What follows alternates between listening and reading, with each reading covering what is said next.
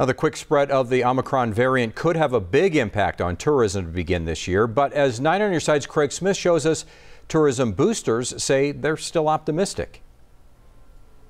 A version of National Geographic published in Britain praises Tucson's Mexican food and suggests it's the best in the U.S. I don't think you have to tell anybody in Tucson that, but it does mean something, on this national and international scale to say, like, there's something really significant here that an outside source says has this like intrinsic greater value. And so that's the thing we're trying to get out in front of people. Dan Gibson with Visit Tucson works to attract more tourists here.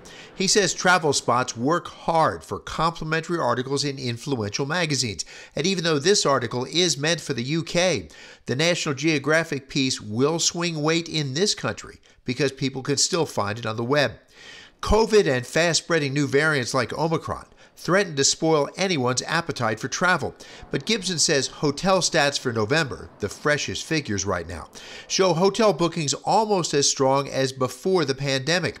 And he says in a pandemic, an outdoorsy destination like Tucson has an edge. A lot of those things that people want to do here, you can be outside.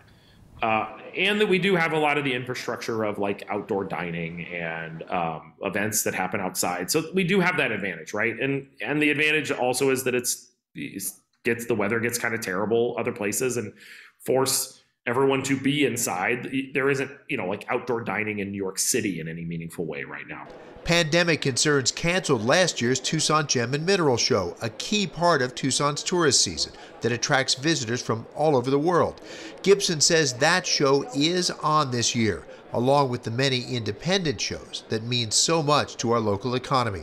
Craig Smith, KGUN 9 on your side.